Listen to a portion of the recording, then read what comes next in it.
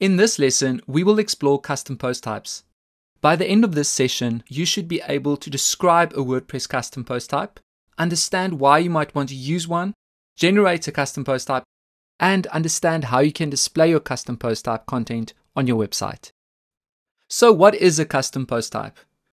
The content you create on your WordPress site is stored in the database as pages and posts, along with taxonomies such as categories and tags.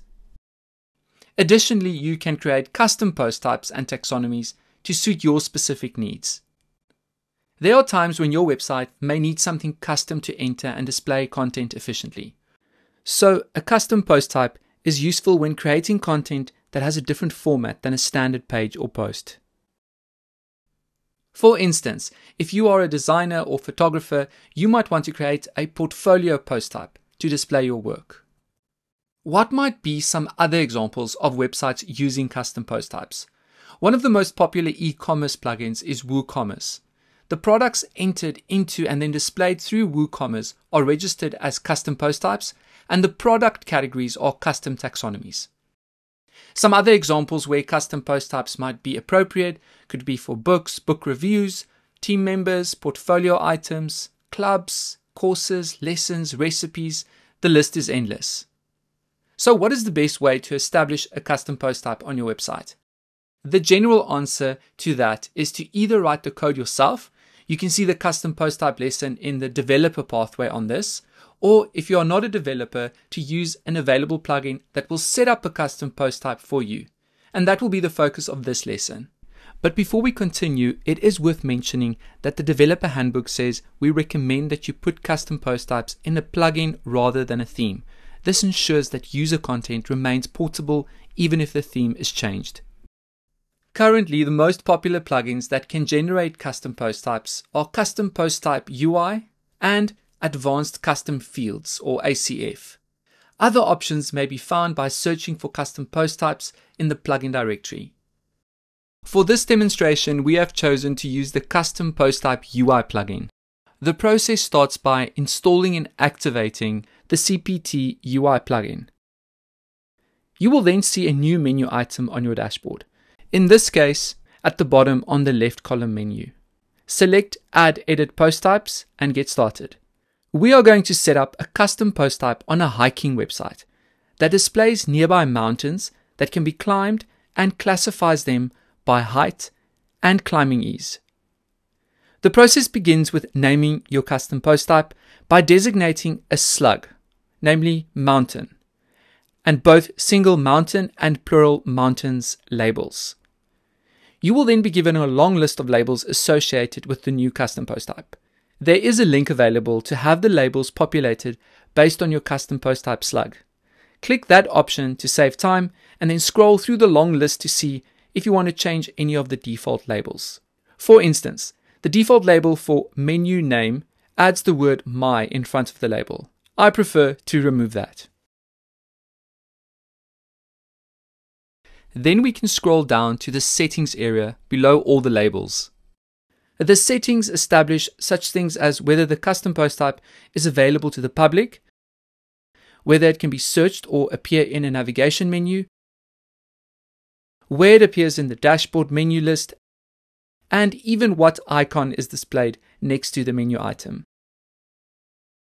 You will also be able to designate what sections in the custom post type edit page are supported, such as featured image, excerpt, author, and others. All of the setting items have default settings.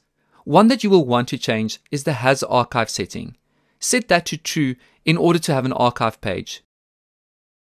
If you think you might want to export the custom post type at some point, you can set that item to true as well. Right at the bottom, you will see taxonomies to be assigned to the custom post type. The two displayed are the WordPress default categories and tags. We will be setting up custom taxonomies, so the defaults should not be selected. Once you complete those steps and save your designations, a new custom post type will appear in the WordPress dashboard's left side menu along with the post and page menu items. Now you can designate any custom taxonomies that might help you more efficiently classify your new custom post type entries. In our case, we will classify the mountains with custom taxonomies called height and climb rating. Height and climbing ability would act as categories for our custom post type. We will generate several height ranges to segment the mountains. The same process will be used with the climb rating taxonomy by setting up climbing effort levels. To get started, select Add Edit Taxonomies in the menu area bottom left. Then we can start setting up the taxonomies in the same way that we established the custom post type itself. So in the first example, I will call the taxonomy slug height,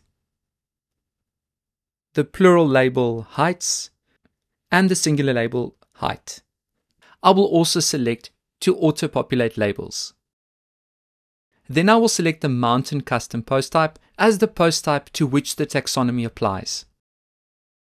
In the settings section, you will probably want to change two of the default settings. The first, hierarchical, should be set to true if you want the taxonomies to be listed on the post type edit page. The other one is called show in quick or bulk edit panel, and setting this to true will allow you to change taxonomy settings of a specific mountain using the quick edit menu selection. Next, we can follow the same process for the climb rating taxonomy. After you have established your taxonomies, in this case height and climb rating, you will need to edit your mountain custom post type. So we are going to return to Add Edit Post Type, select the mountain custom post type, and then scroll down to the bottom of the settings section. Now you will see the height and climbing rating taxonomies listed. Check both of their boxes and save the custom post type again so that the taxonomies are related to that specific custom post type. Once you have set up your custom post type and its taxonomies, you can begin to populate them. When you select your custom post type in the dashboard, you can open up one of your taxonomies. In this case, height. And then the first classification would be mountains less than 3,000 feet below sea level. And then we can go ahead and add the other classifications for this taxonomy. Mountains less than 3,000 feet below sea level up to mountains more than 12,000 feet above sea level. Then we can do exactly the same for the other taxonomy climb ratings. And in this case, I've added a beginner, intermediate, and advanced classification. Now that our taxonomies are set up, we can make a few custom post type entries. In this case, you would be entering specific mountains and selecting the taxonomies into which they fit. So let's go ahead and create our first custom post type entry. I will name it First Mountain, and I'll add some dummy content. And in our sidebar settings, we can apply the relevant taxonomies. And in this case, the mountain is less than 3,000 feet and it is suitable for beginners. We will also add an excerpt as well as a post-featured image. And then hit Publish. Then I will go ahead and create two more entries for the mountain's custom post type. Second mountain and third mountain. Now that you have your mountain post types entered and segmented by height and climbing ease, you can provide your website visitors with a way to view the mountain list, either in its entirety or displayed by taxonomy. First, we are going to generate a new page to be used to display the mountain custom post type archive. Name your page as you wish. In this case, we used mountains and then save it. Access the pages listing and select Quick Edit to display the page title and its slug. Change the slug to match the slug of your custom post type.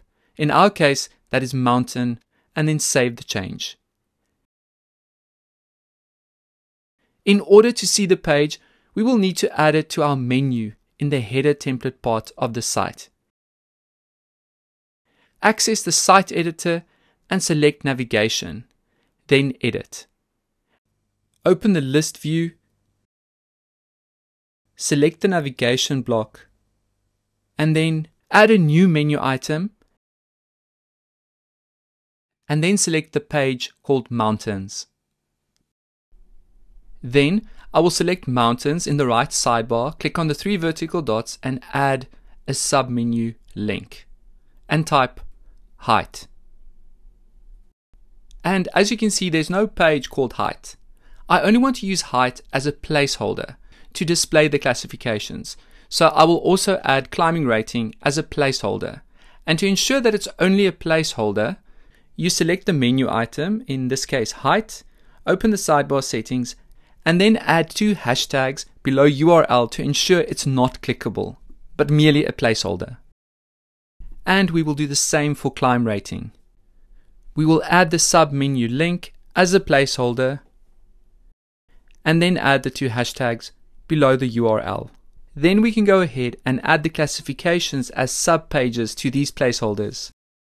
So let's go ahead and select height, click on the 3 vertical dots, click on add submenu link, and we will search for the first classification, less than 3,000 feet, and select the taxonomy. And then we can go ahead and add the classifications for both height and climbing rating. Let's go ahead and view it from the front end. When we click on mountains, we will see all our custom post type entries, mountain 1, 2, and 3. And then we can select one of the classifications, in this case, mountains less than 3,000 feet. And for climbing rating, we can look at mountains that are suitable for intermediate hikers. The last thing we want to talk about is templates. All these pages that we've looked at are being displayed using the All Archives template.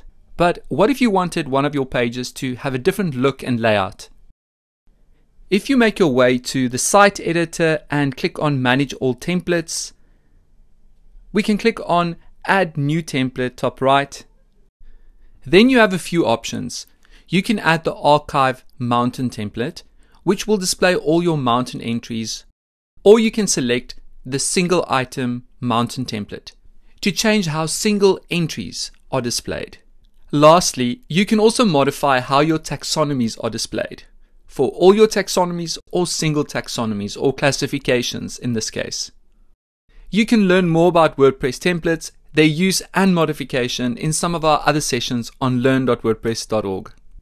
All the best creating and setting up custom post types on your site.